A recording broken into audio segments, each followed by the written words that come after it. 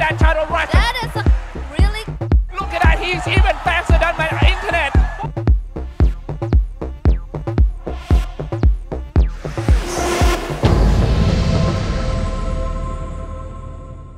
Hi guys, welcome to the second edition of Secrets of the Battleground. Now, everyone knows that Mobile Legends is a 5 versus 5 game. But sometimes that can change, and a 6 versus 5 battle will break out. Yep, you guessed it, the 6th teammate is actually Lord.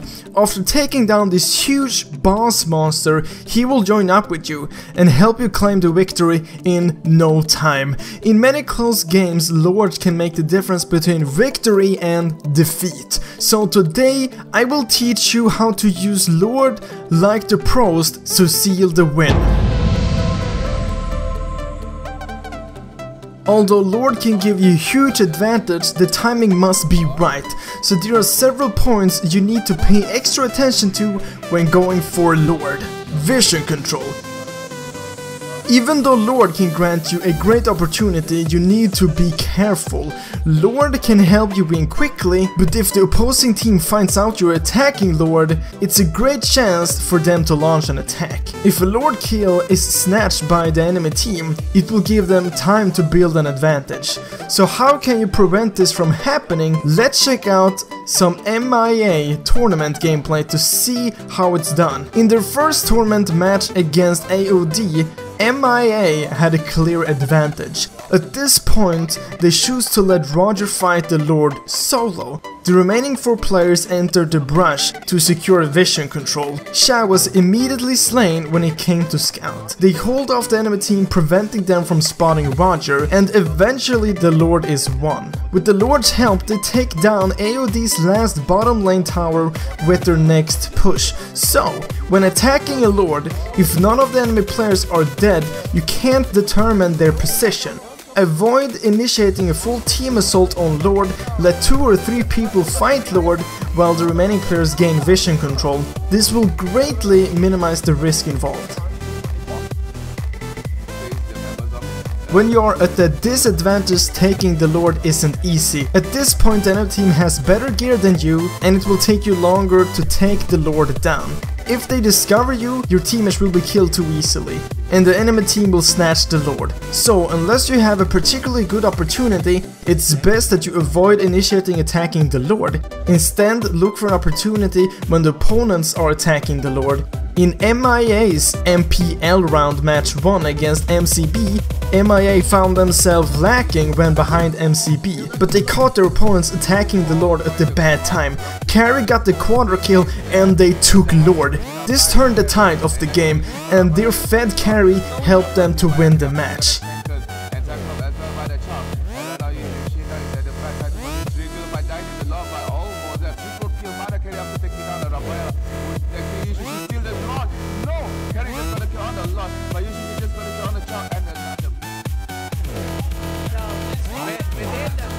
The sooner you take down a Lord, the bigger the advantage you will get.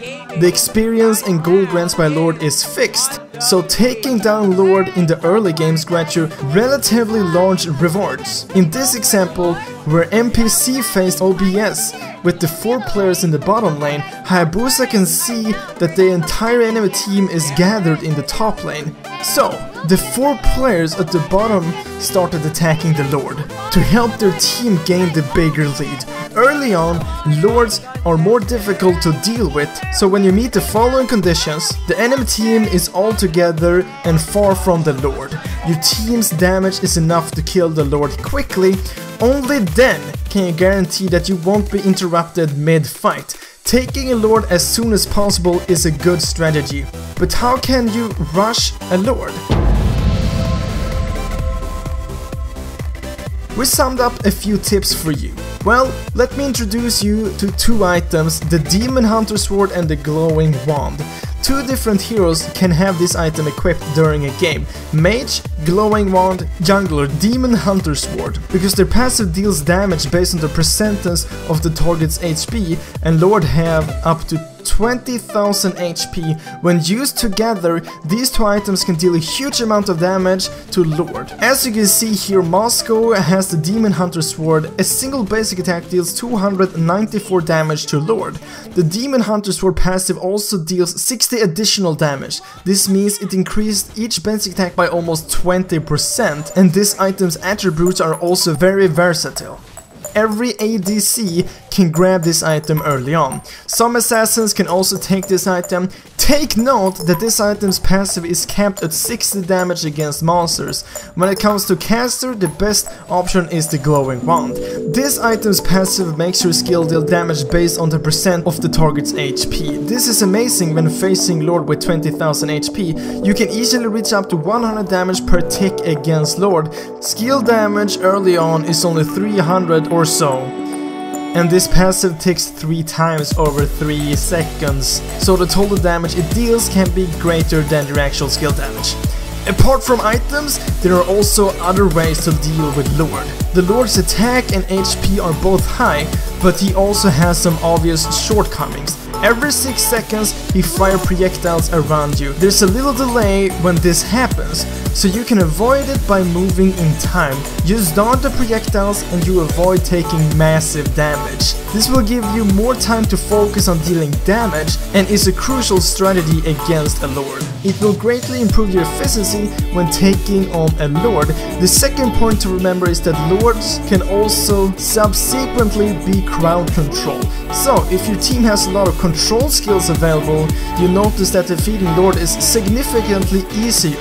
This is the key to snagging a Lord in the early game. We recommend using Adora, Minotaur, and similar heroes. These heroes are quite strong in the current version, and they also have control skills you can use against Lords. In addition to these 2 points we just covered, battle spells are also very important when fighting Lords, and with the new version, new features come into play. After activating Hero Lock mode, press and hold Retribution near the Lord. This spell is the best aid for Lord and Turtles. It's also very useful when in the middle of a team fight near a Lord.